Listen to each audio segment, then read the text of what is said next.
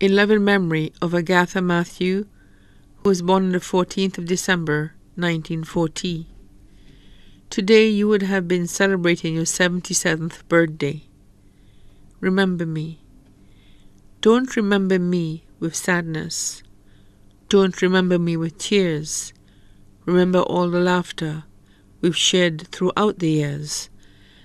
Now I am contented that my life, it was worthwhile. Knowing that I passed along the way, I made someone smile.